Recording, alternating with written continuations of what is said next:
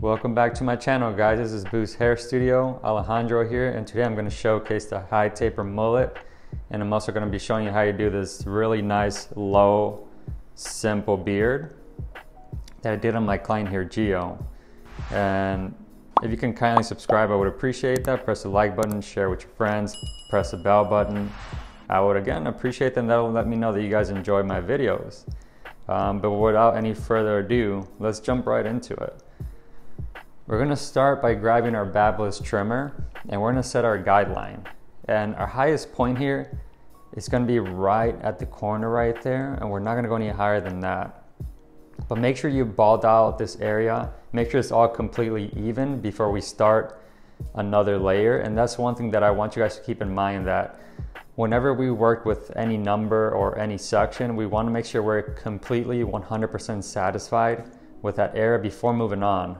But take your time. There's no rush in this. If you learn how to be a bit patient, your haircuts are gonna be just that much better. And there's really no secret to this barber game as far as, you know, how to get the crispier haircut. But really, a lot of times it just is giving yourself more time, you know, to accomplish the haircut that you want.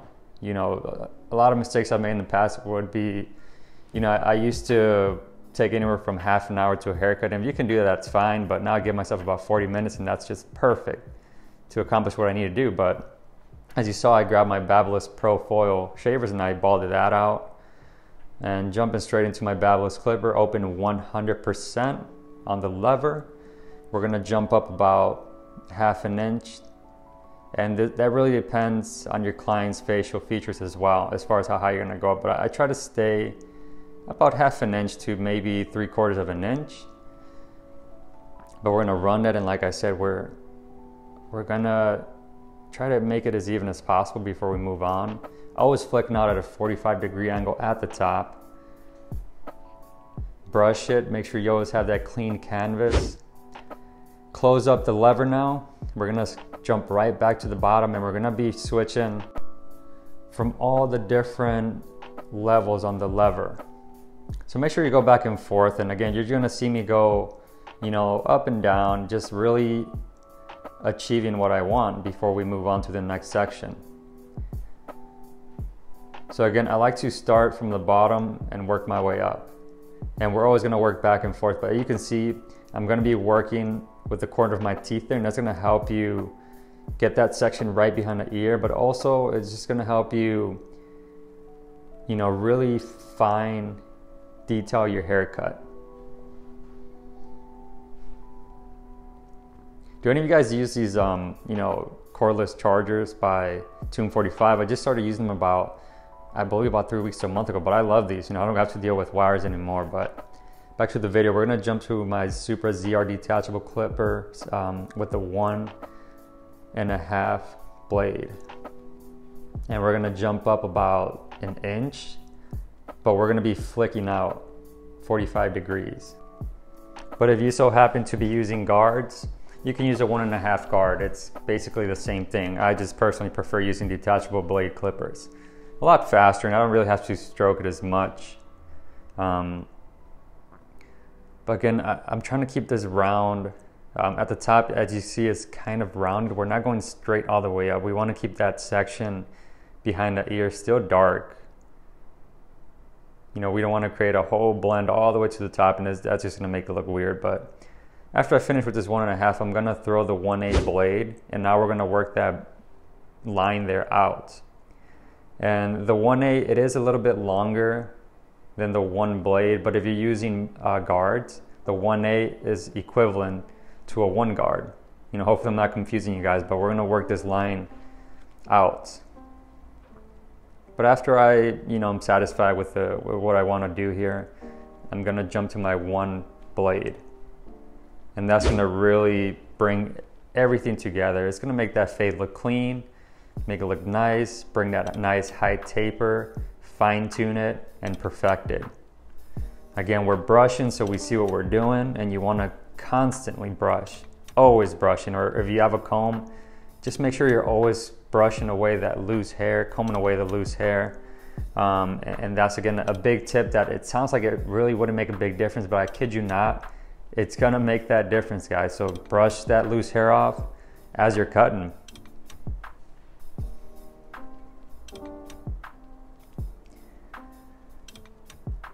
There we go. That's basically where I wanted to be at. And eventually we're gonna get that thicker part out with shears, but also right now I'm just gonna tap the tips a bit with the clip over comb method. But again, I haven't really cut the top with the scissors because we're gonna trim the top, and I'm gonna save some of that piece later so I can, you know, really fine tune it with the shears. If you don't have a flat top comb, which is the one I'm using now, I highly recommend you get one because again, it's really helpful when you're doing these nice, you know, or I'm sorry, when you're doing the clip over comb technique. Make sure you guys, if you guys don't know how to do this technique, research it, master it, and I recommend using it. It'll save you a lot of stress, save you a lot of time, you know, and overall you're gonna be able to, you know, bring out a cleaner haircut within your clients. But now you see me using the thinning shear, so and this is gonna, if you don't know what thinning shears do, they basically help keep that length. It's gonna help us keep that nice dark hair, you know, because we want a nice transition, but we also want that nice dark hair, but we want it to lay a bit flatter or shorter, if that makes any sense. But then we're gonna jump to our liners, and I have two different liners. You can see this one, this green one here, is sharper than my other one, than my balding clipper. But we're gonna line up the back, nice and round, get behind the ears. And here's another big tip, guys. So you guys do need at least 2 outliners. You know, I recommend using one for your balding and then one for your outlining, because I used to use just one, you know, trimmer for both, and I realized that obviously the one where you're balding with is gonna become dull a lot faster, and you wanna have one that's always hitting super sharp when you do outlines. As you can see in the video, I'm cleaning up his neckline, getting it ready. And now I'm gonna speed up the video a bit, just for the sake of the video, but obviously I'm doing the same thing I did to the other side.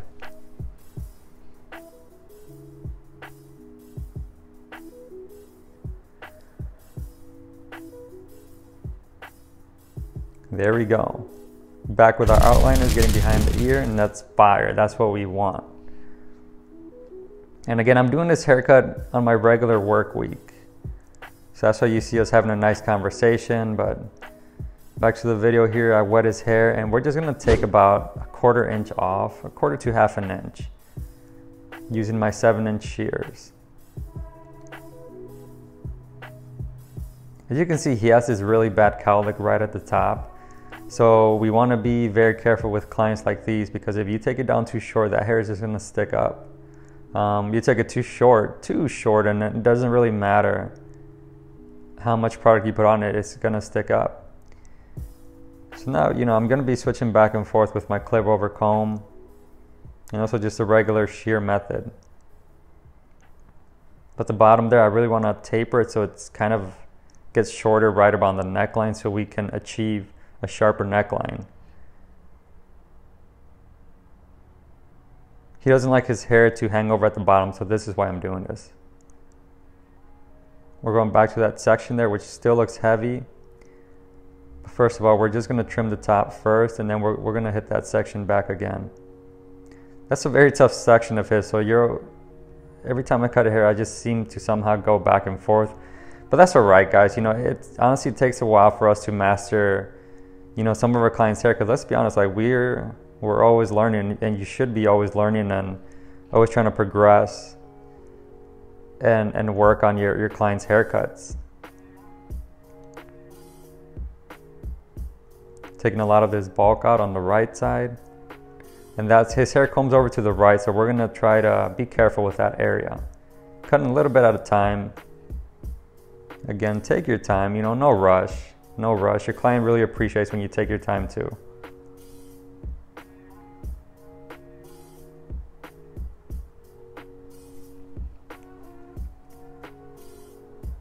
There we go.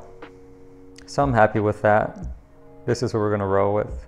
Now we're gonna do the lining. I didn't get the best angle for this just because we were trying to, you know, I was running out of time.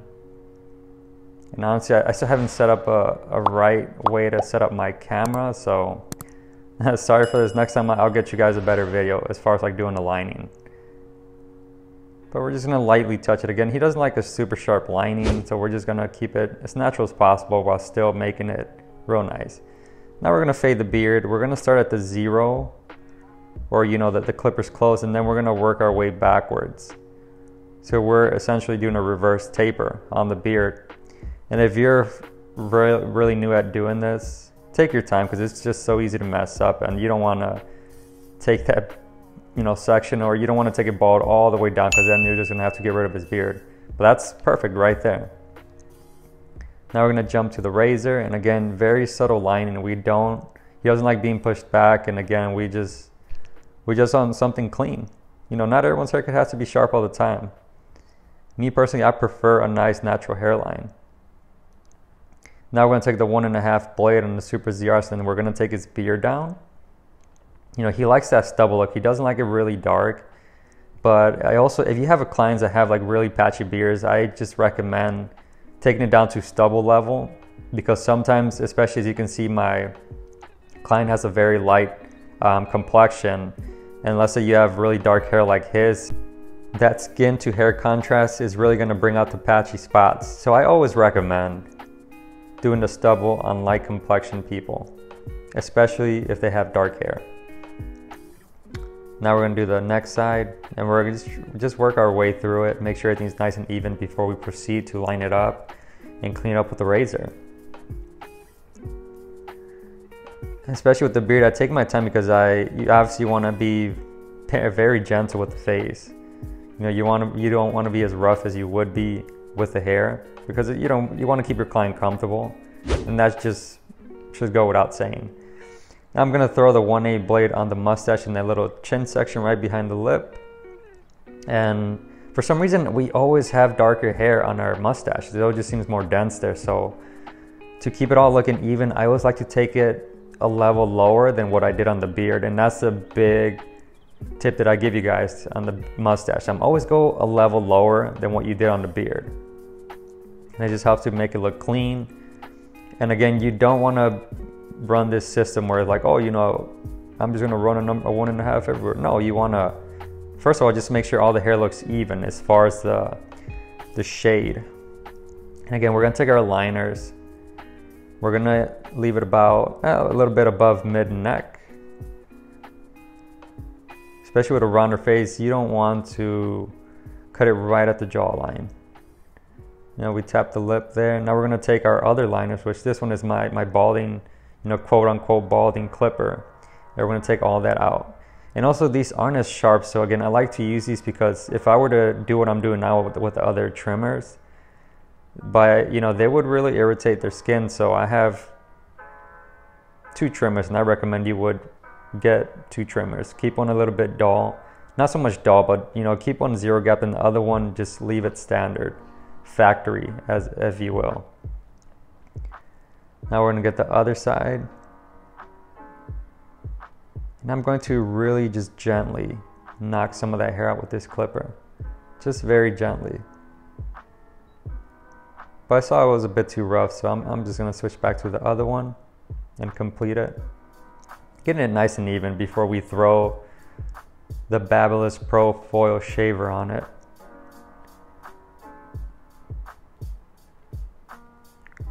What do you guys prefer as far as, shaving the neckline? Because I know the foil just makes it easier.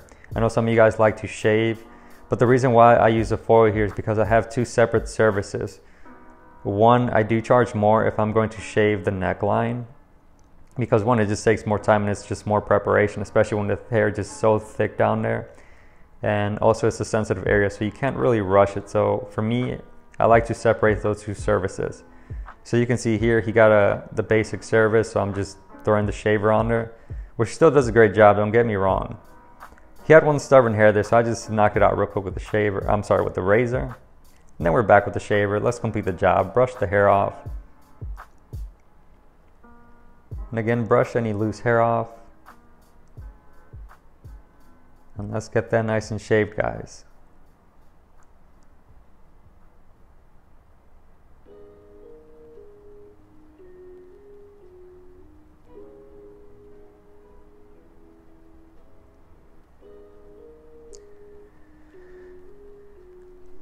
If you're one of those guys that you feel rushed every time you do a haircut because maybe on your services you have, a half hour, maybe 25 minutes of haircut, and you're over here stressing because you're just trying to get to the next guy, but I recommend just give yourself about even 10 more minutes.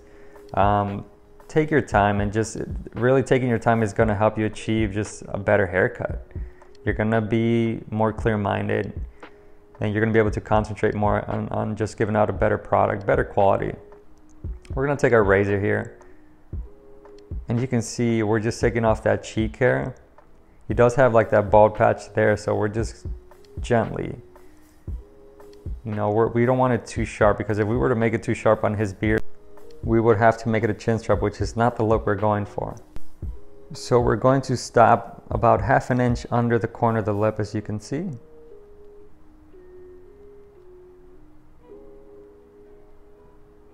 Get that nice C shape. And the mustache, we're just gonna tap it again. We don't want that skinny, Prince mustache. We just want to get it nice and clean.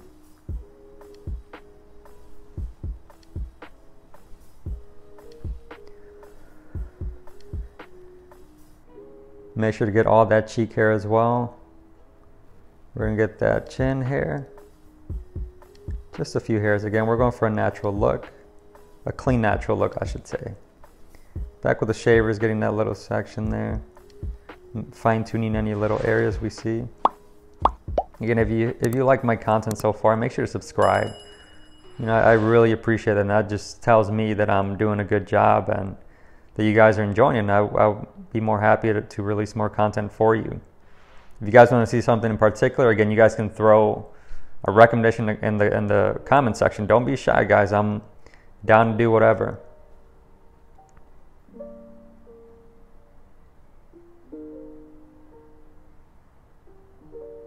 Again, I didn't get the best angle here, just because, one, we were talking, so I did get distracted. I'm gonna put this clay on his hair, and you can see I cut a piece of the glove there when I was doing the shear work, but we're gonna just rub it all over his hair. And let me give you a quick tip. After you rub it in, grab your blow dryer and just dry just a little bit, just to warm up the product. Make sure it gets nice and saturated. And you're gonna see me do this in a sec. So make sure first you get that all the way in there. Make sure it's all nice and even. Grab your blow dry, and you don't have to have it at the highest setting. Just make sure you kind of melt that product into his hair. Just a little bit, not too much, because then it can kind of deactivate the product. So just a little bit. Then we're gonna grab our vent brush, and we're just gonna brush it and just give it a nice clean look. Nothing too crazy, not too much texture, just a nice smooth, nice clean look.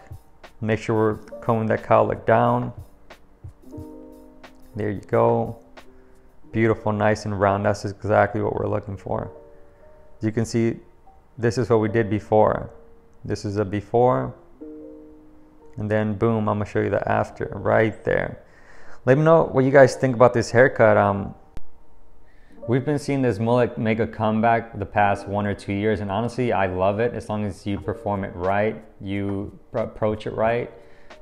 This haircut can be great. Like, the mullet doesn't have to be this dirty look that a lot of people for some reason think about when they think about a mullet. But anyways, every haircut can be great as long as it's performed right. I'm gonna wrap the video up right there. Thank you guys for watching. Again, if you like it, subscribe, leave a comment for any recommendations, and I really appreciate you guys watching.